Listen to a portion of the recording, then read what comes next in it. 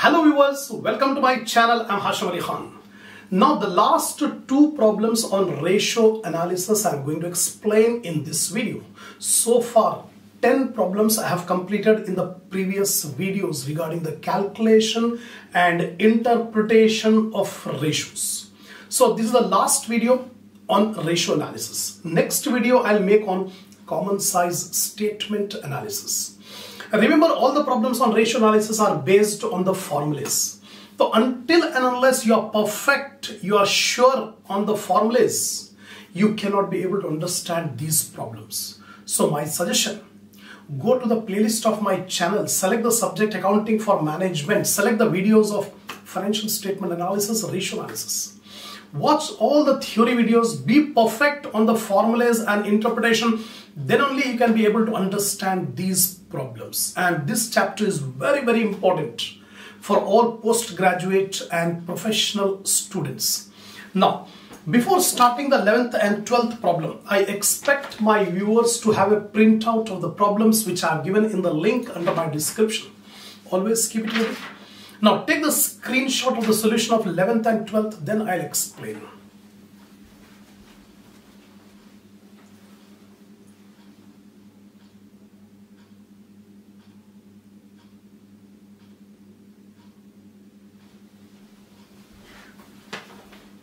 Now, see the 11th problem. Following are the assets and liabilities of Krishna Limited as on 31st March 2019. The balance sheet is given: liability side, equity capital 5 lakh, 5% debentures 2 lakh, bank loan 1,50,000, creditors, bills payable, outstanding expenses. First of all, you must segregate the liabilities.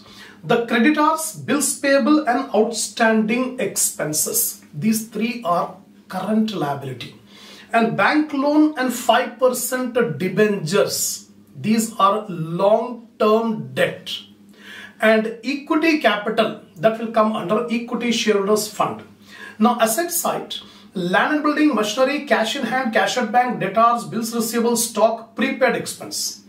So if we analyze these assets, first two assets are fixed assets. Land and building, machinery are fixed.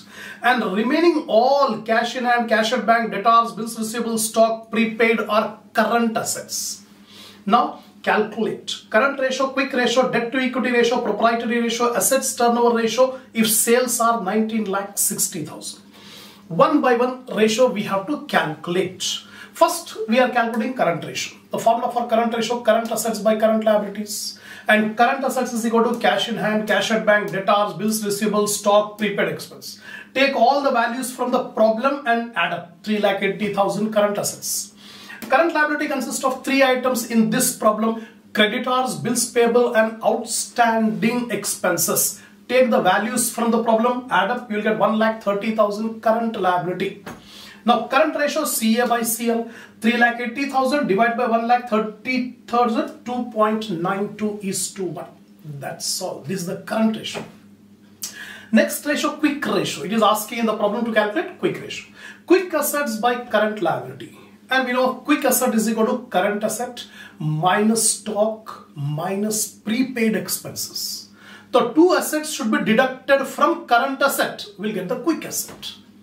The current asset are 3,80,000. From 3,80,000 deduct stock 1 lakh minus prepaid expense 10,000. The quick assets are 2,70,000. Now quick ratio is equal to QA by CL.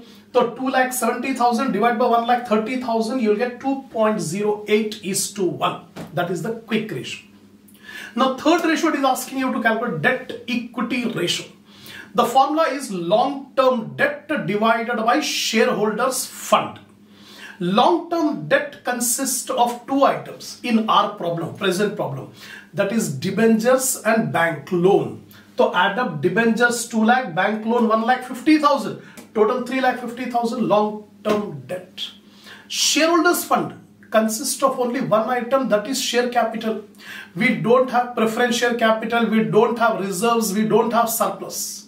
If it is there, we would have added. But here we have only one item, equity share capital. That is shareholders fund.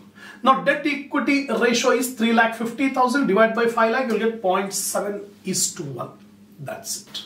Next is proprietary ratio. The formula for proprietary ratio is net worth by total assets. Net worth means shareholders fund. Already we have calculated shareholders fund 5 lakh. So net worth or shareholders fund means same. So 5 lakh is the net worth. And total assets are given in the problem itself, 9 lakh 80,000. So 5 lakh divided by 980, 0.51 is to 1. That is the proprietary ratio. Last ratio is assets turnover ratio. This is the common ratio. The formula is sales divided by total assets. Sales divided by total assets. Sales are given in the problem 19 lakh 60,000 given in the problem last line. And total assets 9 lakh 80,000. You will get 2. So assets turnover ratio is 2. That means the sales are double the total assets. That is the meaning. That's it. This is the end of 11th problem. Now 12th problem. The balance sheet of Sharma Limited as on 31st/12/2017. Liabilities. Equity share capital, 10% preferential capital, reserves and surplus, debentures, sundry creditors, bank overdraft. Last two items, sundry creditors and bank overdraft, that is current liability. And debenture is a long-term debt. And equity share capital, preferential capital and reserves and surplus, these three combined means shareholders fund. Now, land and building, plant and furniture, stock in trade, debtors, cash in hand, prepaid expense. The first two items, land and building, plant and furniture, are fixed assets. And the remaining four, stock, debtors, cash in hand, prepaid, are the current assets. Now we have to calculate current ratio, liquid ratio, debt equity ratio, capital gearing ratio, proprietary ratio. Exactly similar to the previous problem. Now see carefully. Current ratio. CA by CL. So current asset consists of 4 items, that is stock, debtors, cash, prepaid. Add up all, you will get 5 lakh rupees as the current assets. Now current liability consists of only 2 items, that is creditors and bank overdraft. So here creditors and bank OD 2 lakh. We got the current asset, we got the current liability. So 5 lakh divided by 2 lakh, 2.5. So current ratio is 2.5 is to 1. Next ratio, liquid ratio. Liquid ratio means quick ratio. Sometimes it will be called as quick ratio, sometimes it will be called as liquid ratio, means same. The quick assets by current liability. Now quick asset is equal to current asset minus stock minus prepaid expenses. So current assets are 5 lakh. 5 lakh minus stock 2 lakh 40,000 minus prepaid expense 5,000. So 2 lakh 55,000 is the quick assets. Then quick ratio 2 lakh 55,000 divided by 2 lakh, that is current liability. You will get 1.275 is to 1, that is a liquid ratio. Next, debt equity ratio. Long-term debt divided by shareholders fund. The long-term debt consists of only one item in this problem, that is debentures. So long-term debt means debentures 4 lakh. Now shareholders fund consists of 3 items in this problem.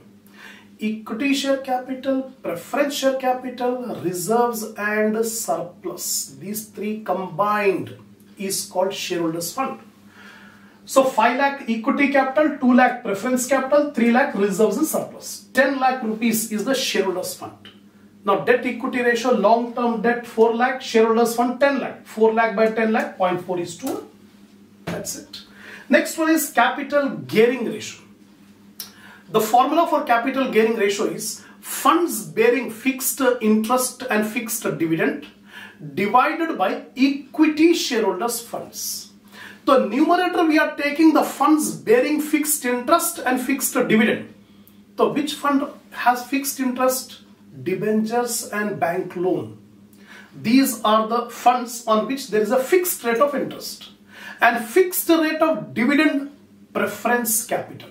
So in the numerator we will take debentures, bank loan and preferential capital.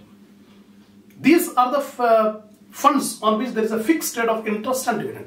Denominator, equity shareholders funds. Equity shareholders fund consists of equity share capital and reserves and surplus. Preferential capital will not be taken. Remember the two terms. In some formula there is shareholders fund. In some formula there is equity shareholders fund. If we say shareholders funds, it includes preference capital. If we say equity shareholders fund, preference share capital should not be included. So here shareholders fund, equity shareholders fund is equal to equity share capital plus reserves and surplus, 8 lakh. So numerator, 4 lakh rupees are the debentures and 2 lakh rupees is the preference share capital. Bank loan we don't have. So preference share capital 2 lakh, divide by equity shareholders fund 8 lakh. So 6 lakh by 8 lakh, 0.75:1. This is the capital gearing ratio. Last ratio is proprietary ratio. Net worth by total assets. Net worth means shareholders fund. Shareholders fund already we have calculated somewhere here. Shareholders fund is 10 lakh. So here net worth means shareholders fund 10 lakh. And total assets is given in the problem, balance sheet total, that is 16 lakh. So 10 lakh by 16 lakh, 0.625:1. That's it. This is the proprietary ratio. So in this video, I have explained you two problems, last two problems, that is 11th and 12th. The 12 problems are enough for this topic of ratio analysis.